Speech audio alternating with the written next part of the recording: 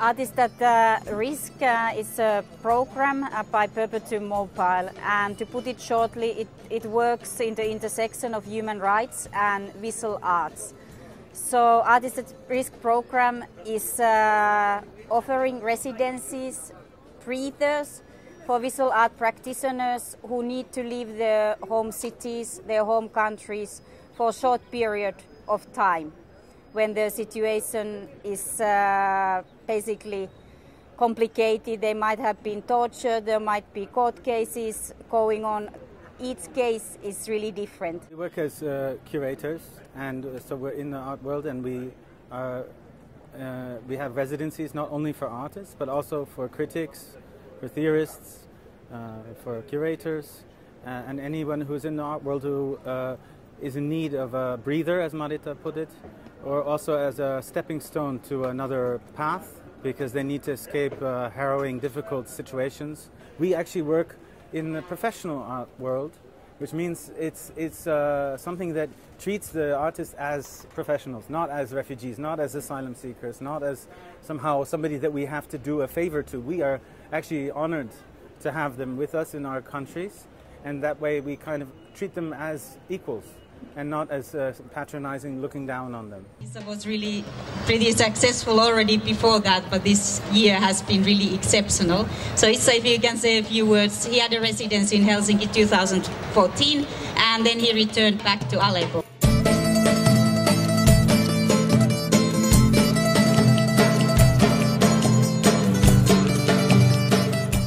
I organized around 20 festivals in past year, so international festival. But art camping, it was the best for me, because first I was working with not professional people. I saw how much creative can be people, even if they don't study art, and I saw the people idea, in street people ideas, and I work with the people from village, people from popular area, and this experience was really unique. And I think art camping, for me, it was the important message ever, and documenter for the civilian life at the war zone. And art camping becomes successful now, and many countries want it, because it's the kind of the solution for the understanding each other, especially also with the refugees problem in West. But and now I have a scholarship, and when I finish it, I will come back to do art camping for sure. I think what the most of the fighters want to make the civilian left, because they want to have the properties, the things they have at things. I know it's difficult decision. I cannot blame people who left, you know, but I think art and activities in the war zone can give hope to the people, and they stay in the apartment.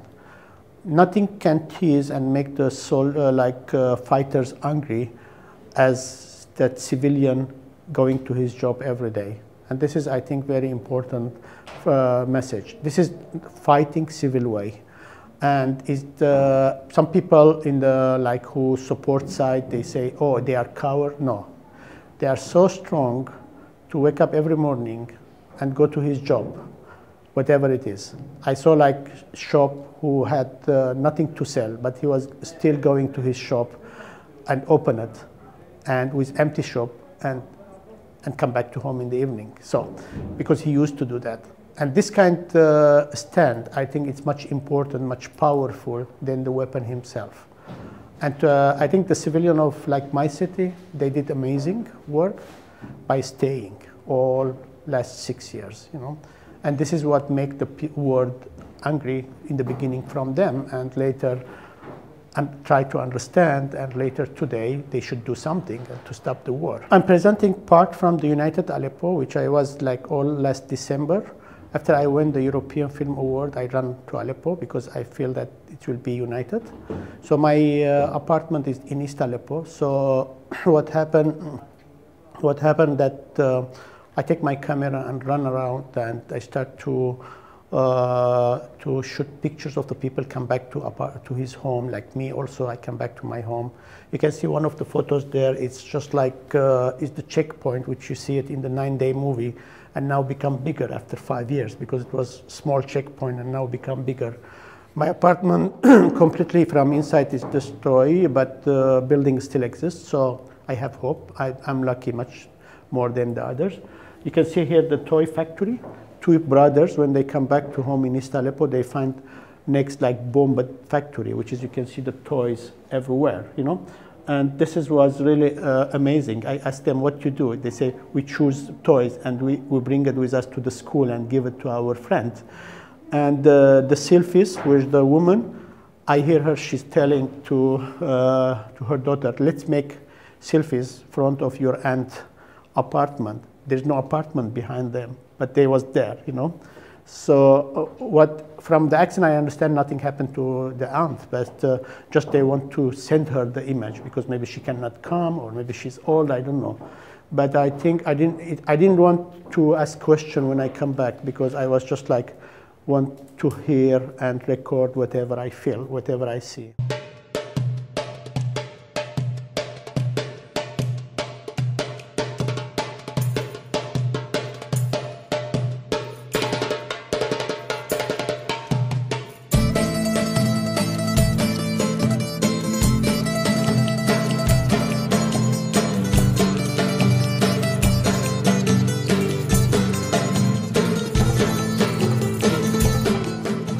City Plaza is a self-organized refugee accommodation and also a political space in general for any kind of other support for migrants, but also in general for social rights. And yeah, it exists now since nearly 1 year, and yeah, it's a squatter total which remained to be closed for 7 years. So we decided to use it again. We are a self-organized space. That means that we are not paid here, we are not professionals, we're just doing it as good as we can and try to involve everybody as equal as possible. So we have a system of yeah, making decisions together and making discussions together, but also make the daily work together. We have a language school, so we have like different classes for English, Greek, German, and at the moment also Spanish. German and Spanish, or especially German, because a lot of people who are here are planning to go to Germany or to Switzerland, so to other European countries, and don't want to stay in Greece because of the situation. So we decided to have this kind of also, yeah, language classes besides Greek. Sometimes we have pottery workshops, sometimes we have artists here who are doing art workshops, especially with kids. We are completely independent, we don't get any money from the governments, but also not from NGOs or from parties. Especially at the moment, we're facing a quite difficult period because the government starts to restrict even more the squat movements and yeah, started to evict some squats. Also in Essence, two got evicted until now. And yeah, there's a danger of more evictions. One minister was saying in an interview that all the buildings, especially in private property, will get evicted, and City Plaza is private property, so at the moment we're facing a quite, yeah, the situation is under a lot of tension, and yeah, we're trying to not get evicted for sure. If they want to evict City Plaza, it's not about evicting only a hotel. It's a huge solidarity network behind it, and even if they evict it, there will be a lot of things which will remain. So this network, the idea of City Plaza, all the things, but still we see we think that we have a chance to stay. From the beginning on, there was kind of a background network because it was City Plaza was started by groups which were already like into the movement since a lot of years before and had a quite huge network of solidarity.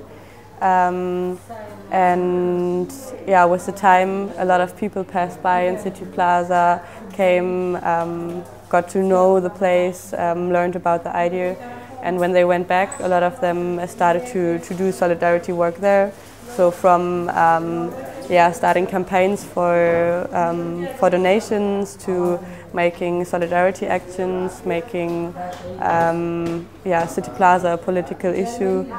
So there's a lot of this background network, and also in a political way we're trying to connect a lot of struggles, because we think that we are living in a time where we have to see the eternal picture of what we are facing at the moment. So we think it's important to connect the struggles and to also work against this nationalism ideas to just care about their own country. So we want to have a larger network, which is like giving more proper answers to global questions, and to find a way to global justice.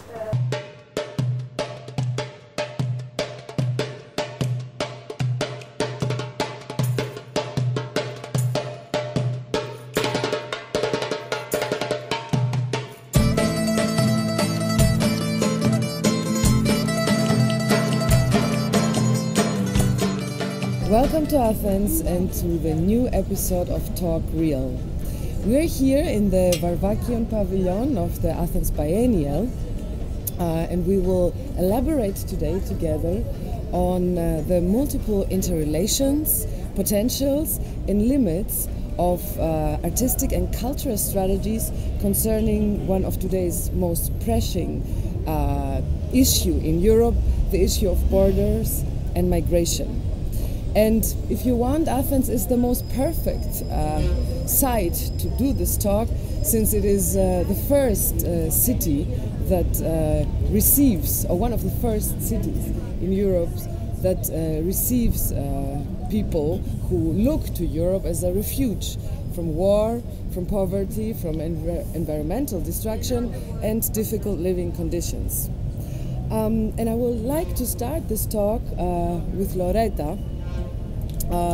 Loreta, you are an important figure for the migrant movement in Greece. Loreta is a spokesperson for the United African Women organization. She's an outstanding activist in Greek migration politics, and you receive the fresh arrived in Europe.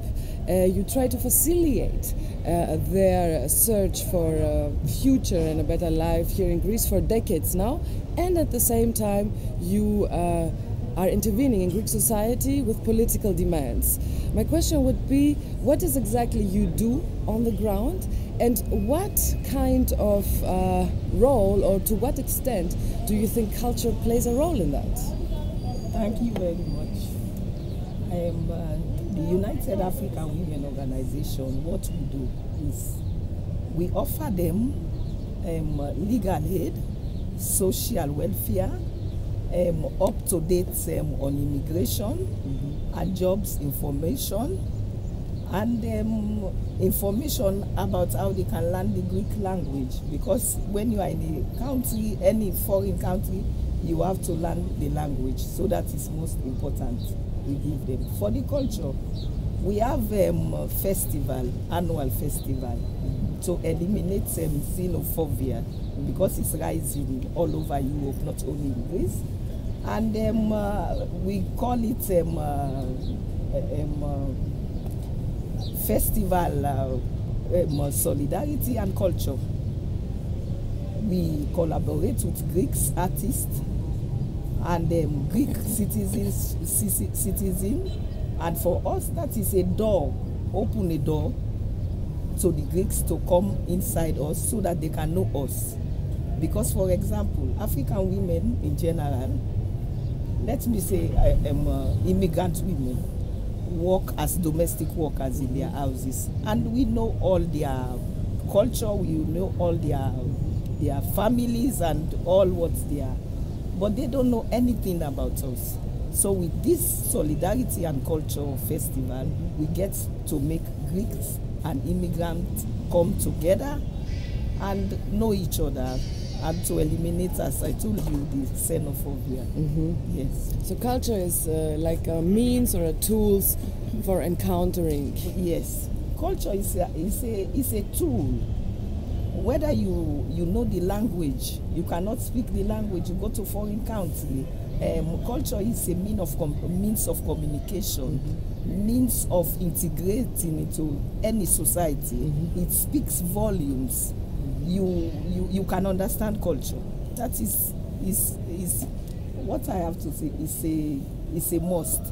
Culture is the best way of communication and to make people bring the whole world together. Okay. Yes. And Katja, you're someone who has been living in Greece for very long. You know the site here very well, and you are conducting a project of workshops in refugee camps who are led by artists, if you want.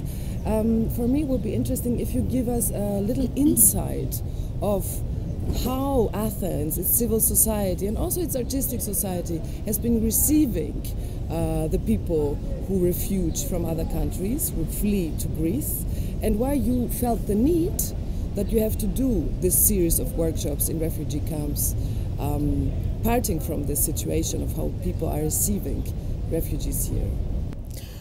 Well, first of all, I want to say Greece has been completely overwhelmed with the huge influx of refugees, especially from Syria right now, and it's really doing everything it can to receive them, but it is completely overwhelmed. And there's a lot of institutions in Greece trying to deal with the issue, civil institutions as well as public institutions, but the refugees are living oftentimes in really unacceptable conditions. And basically the two countries, Greece and Germany, are the countries that are mainly involved in the refugee issues right now, because migrants come to Greece to set over, preferably to Germany most of the times, because the conditions there are still considered pretty good for refugees. And what we did in these workshops was, as Athens Syrian Autonomy Academia and Athens Biennale, we brought together Syrians from the countries of the migrants, or the country of the migrants. The greatest number of migrants that come today are from Syria. So Syrian artists together with Greek and German artists to do a series of artistic workshops together with migrants and Athenians, because we believe that, first of all, there needs to be an exchange in these cultures. We think that in order to grow together and to develop a vision, for a positive vision for the Europe of today, we need to learn together, and we cannot have host countries integrating refugees only. The learning process needs to be a two-sided one. So the people coming from the migrant countries need to learn, and we need to learn. We need to learn from each other and grow together. So the artists were developing these workshops together, and we built up a platform, and we built up a platform in the participating people participating in the workshop as well, because we are also considering it very important to demonstrate in this experiment, so if you so will, to exchange the role of the learner with the teacher. Okay. So if I understood it well, for you, culture is like a communication tool, that goes beyond language. You were pointing out the fact that it has to be a double-sided process of people learning from each other. And if we see, if we look at the artistic field today, we can see a variety of strategies also of how you deal with the issues. And there is strategies that use art in order to provide comfort or moments of joy. There is strategies who produce events and products to raise money. There is strategies of workshops, as you say, to promote skill development, but also the tools for self-representation for people. And there is also the creating of spaces of encounter, of participatory spaces. And last but not least, there's the creation. I mean, art can create new imaginaries, right? It can create new perceptions, new semantics and rhetorics of how we perceive what we call the refugees, what this is, and maybe also shift our language and perception of it. And you, Navin, you're someone who has been working now in a refugee camp in the middle of Athens. It's the Eleonas refugee camp.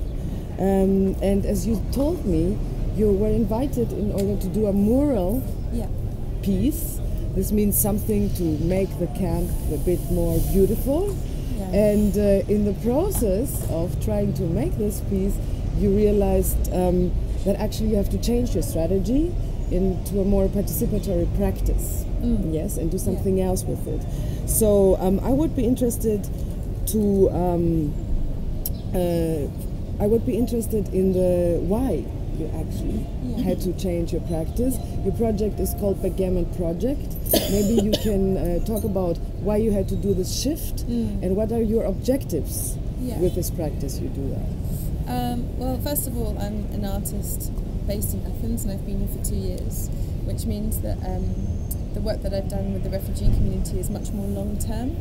So one of the things I first noticed working with volunteers is that a lot of people who come and volunteer, especially since sort of 2015, are people who can come for short periods of time, put in a huge amount of energy, work every single hour that they're awake, and then they exhaust themselves and leave. And this is something I noticed over and over again, and I realised that my engagement could be a much more long-term engagement where perhaps it's also a part-time engagement, but one that continues and doesn't really have an end point. And I was invited into Eleonas originally to create a mural. They wanted some art in the public space. It's a camp run by the government which actually allows people to have the main sort of parts of their lives dealt with. They have adequate sanitation, food, shelter, heat, but there's very little in terms of culture or content. And when I was visited the site, there's a 30-metre long wall right in the centre of the camp, and the wall was unsafe. It was unsafe for me to work, but it was also an unsafe place for people to spend time. And I really realised that there was no solution to this public space through painting a mural. It felt like a very empty gesture for me. And so I didn't want to say no, but I just realised that perhaps the mural itself would become an excuse to look at and change public space, and that to generate a space where a mural was really possible and would mean something, rather than a mural that sort of went up and then was ignored or didn't have a life inside the camp.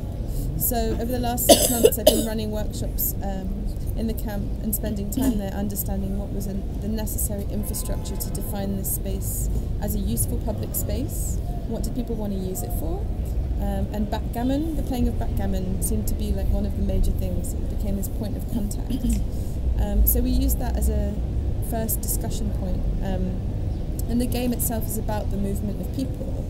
So it became a very interesting conceptual framework to make images and talk about the movement of people without referring to a narrative, which can be quite traumatizing and specific. And in fact, you can just make versions of this game that actually talk about your story of your own movement, but you don't have to be specific. And it ends up with very beautiful forms as well, like very simple geometric forms. But the first 6 months were putting in lights, fixing the wall, building a garden, investing in the space with the residents in order to bring about a mural. And the mural really is kind of almost the last part of that process. Okay. So actually what you created is a common working situation, a common working procedure. A common territory in the camp, but actually more importantly, a territory which does not just finish in the camp, but is also one that extends out of the camp and extends the community, my artistic community, as a place that anyone in the camp can come and spend time with and create a much more liminal space and two-way stream, so that people don't feel like we're just kind of coming and doing a project in the camp and then I go back to my own life. Like in the long term, it's about creating continuing kind of movement across that and inviting them out to do their own projects, to work in spaces that have machinery to make things and socialize in a completely different group of people. And that's, I think, the more kind of long-term social aspect of the work as well. Okay. And Pinar, you have another strategy, I would say. You're an artist based in Istanbul, and you are yourself persecuted in your country for your artistic and political work. And what you are doing is more or less working together with artists at risk, or with artists in diaspora, artists that are displaced. I wanted to know why you started this work focusing on displaced artists, and what are your experiences of working as an artist with artists in refuge? Yeah, thank you. My first contact with refugee artists was at the end of 2014. I'm a writer also, and I was wondering if there were any refugee artists in Turkey, in Istanbul especially, because people were always thinking about refugees with their poor visibility on the streets, and nobody thinks about if there are some intellectuals, some artists, or some musicians, or something, somebody's like that. And I researched about the artists, and I found 5 painters from Syria, and I just invited all of them to my home to dinner, and we just talk about who we are and what are we doing, what are our difficulties in the city, if they are contacted with Turkish art scene or not, what are they thinking about Istanbul, something like that. We never talk about if they are against the regime or not in Syria, something like that. I don't want to mention something like that because it's not important for me. And then I wrote an article about our conversations, and it was published in the art newspapers and also the general media. And then I suddenly noticed that the other media, such as TVs, radios, and documentary filmmakers, they noticed these artists, and they made news and also some documentary films with them. And I just wanted to make them more visible, because they hardly contact with Turkish arts, and some of them made exhibitions. And I just tried to follow their stories, because they had difficulties in Turkey. One of the most difficulties, it was if you are a refugee, you don't have any special organization for refugees. You have to find your house. You have to find health insurance, or the education, or the learning language yourself. There is no special organizations in Turkey, even that we have so big money from European Union, but they have to do everything themselves. So they feel like, some of them feel like tourists that visiting country. So that's why 3 of these artists they had to move Turkey. And then as I told, I got arrested. I was in prison 4 days, and then now I'm accusing being a terrorist because of that. Just I joined peace march in Kurdish area because they want to cut relationship between West people and the Kurdish, the contact. And also they researched my Facebook comments, and they found something against, of course, government, which are actually not aggressive comments. But now they sentenced me 18 years in prison.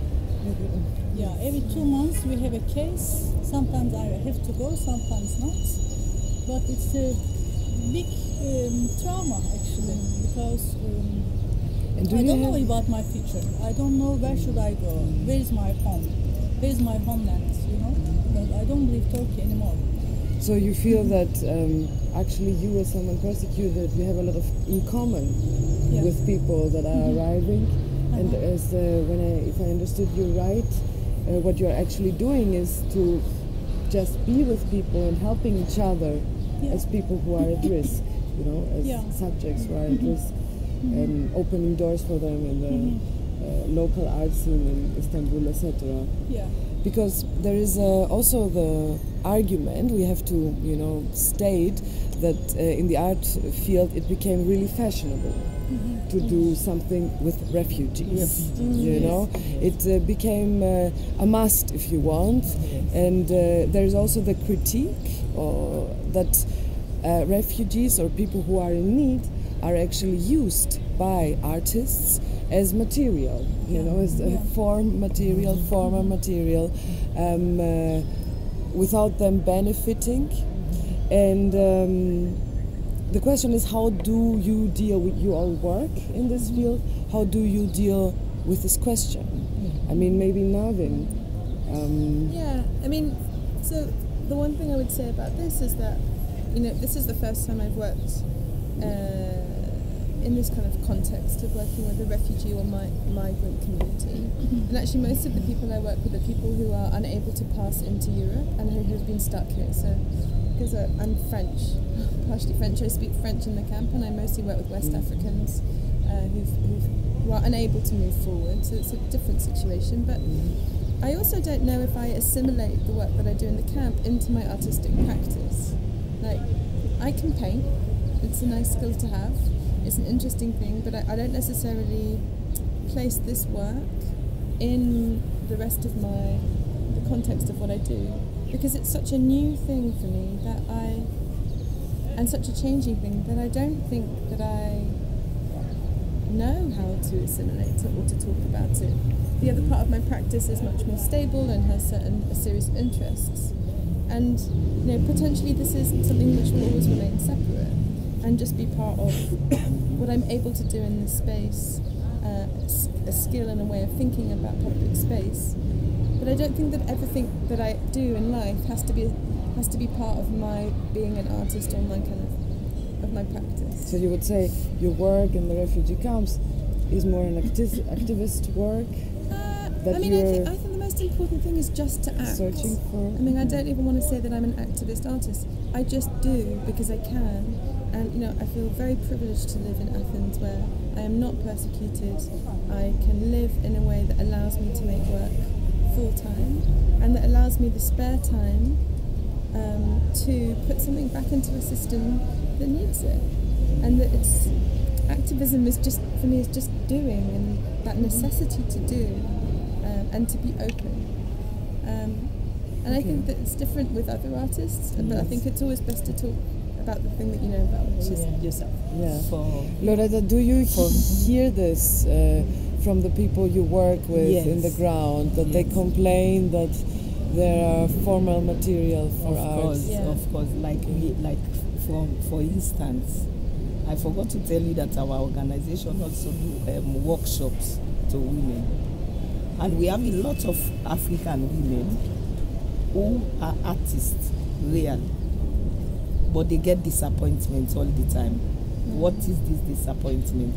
They are not having that, how they call it, privilege to, like you now, you are doing it as on voluntary basis, but these women can't support themselves. Absolutely. And they are in a difficult position. So they get disappointed when they do their work and they don't gain anything from it, not economic and not anything. And they end up cleaning people's house. For example, a woman in our organization is a very good artist and activist. She is disappointed. And she said to me, look at me, I'm a good artist, but I end up cleaning people's houses because I need to survive. Nobody can support her. So it makes them disappointed. Instead of continuing their artistic work, they end up doing different jobs that are not in their agenda, as I can see. So it's a very difficult thing for people like immigrants and refugees who don't have any support because of that. They lose their aim, they lose their identities their as identity artists, and all the rest of it. Yes. So it brings them back to another position that they were not in their future planning.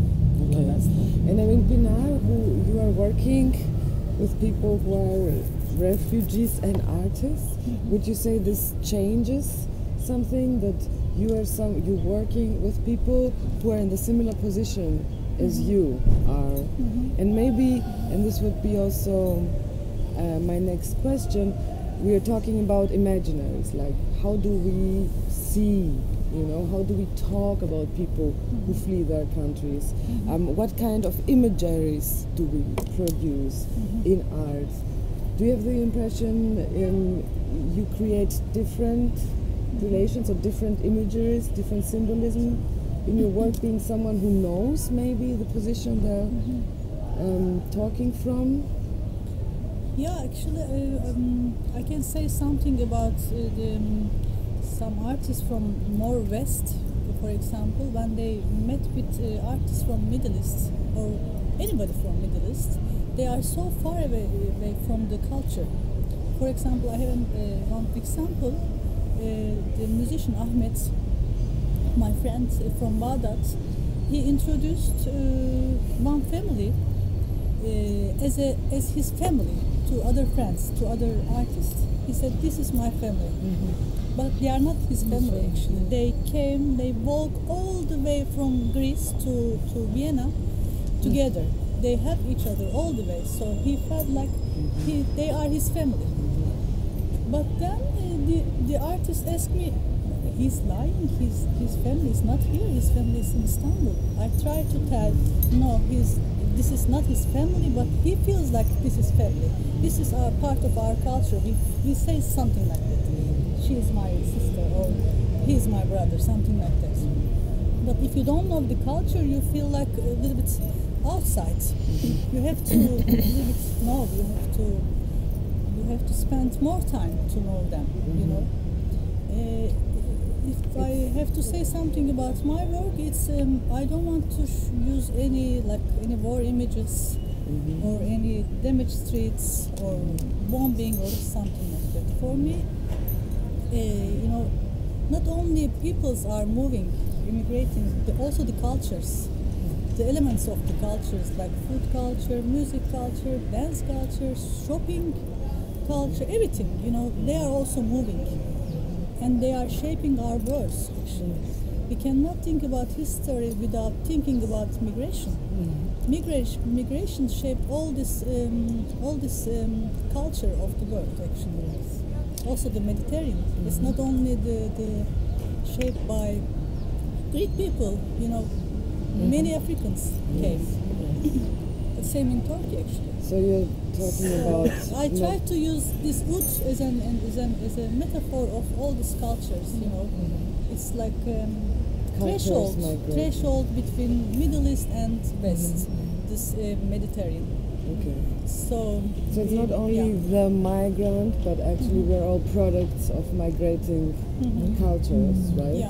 Yeah. And this is maybe something that is also a common space for us in Europe, since it's a space, territorial space that has a lot of cultures inside, but for some reason is also blocking itself from getting influence from other cultures. So my last question, maybe to you, who is here in Greece doing the groundwork, and also to Loretta, is what would you demand of Europe at the moment to make this migrating culture facilitating and influencing our European cultures? And maybe also in terms of artists, what you demand from art institutions or from artists in Europe to do? I personally think I really like the way that you put it, that we are doing art because we want to do something, and this is what we deal with at the moment. It's a very current issue. Migration is a very current issue. So I wouldn't demand anything from artistic movements. It's basically something that we are all affected by, that all our countries are affected by. And I do believe that mutual understanding is the first step to create a dialogue and to create a coexistence. We need to find ways to live together, and for that I think it's very important to give the migrants a voice and for them to be able to somehow help them sustain their own living and build things up. I don't know exactly what that could look like, but help them to be independent in a way, and enter in a dialogue with us, not in a way that we are, you know, the beneficial hosts, but we are all put in a situation that we were not prepared for by neither of our decisions. I mean, they didn't decide to migrate because they wanted to. They left their countries, they left everything behind, and they're really, really courageous in doing this because they don't know what future awaits them at all. You know, they leave So it's I personally believe, first of all, that everybody needs to be aware that we are not, you know, the beneficial hosts helping them, but we all need to help each other in a way. And Loretta, what do you say? I agree with her. More support for these people, because as she said, nobody leaves immigrants as an immigrant, as an refugee. You don't leave your country because you are going for holidays. Not for holidays. There is some reason you leave your countries. But they're supposed to support these immigrants and refugees with their artwork, because as I told you before, art speaks volumes. You can never know what arts can do. Art can reach where no news or no government can reach. It can meet the ordinary people. For example, you live in a building, in an apartment. You live there. You don't even say hello to each other. But art can bring you together.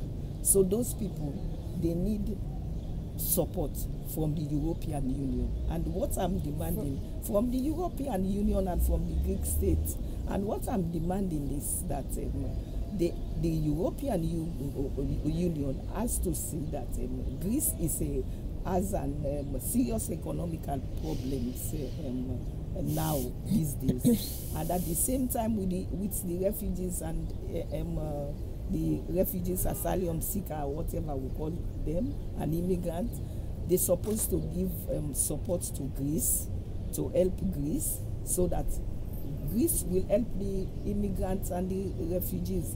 And with arts is a very important, play a very important role in all our society. Arts bring the whole world together. Arts bring love. Yeah. Arts bring peace and everything. People should be also in the position to enter Europe. Yes, right? Yes. So yes. Before I think we talk about how they can be supported, we have to also think about that they have to be allowed. They should allow them, and what is it that Europe should open their borders? Yeah. You understand? They should open their borders. Let people free, because for example, the time of slavery is gone, but it's another slavery now going on. Before, when we have the slavery, you can see they put chain in people's feet and hands. So people decided, let's stop slavery. But the slavery now is a different slavery. So they have to do something about that to make people free their mind and live independently. This is my own opinion. Okay. Thank you very much. I think that's a good last word. Thank you for being here.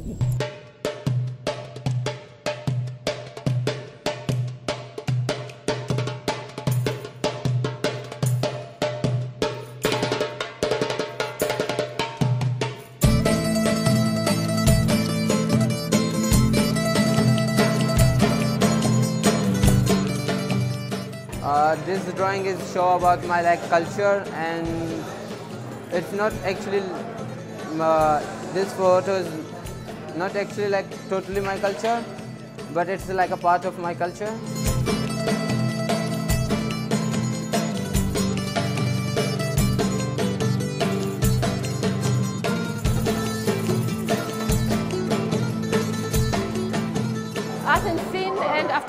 academia.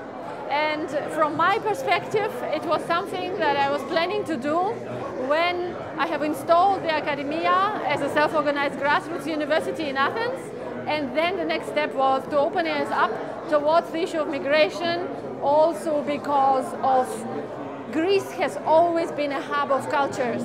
So when Europe looks for its own identity in Greece and looks at Parthenon as a first place, it's a big misunderstanding of a colonial nature, because Greece has been always everything. It has been always the whole world.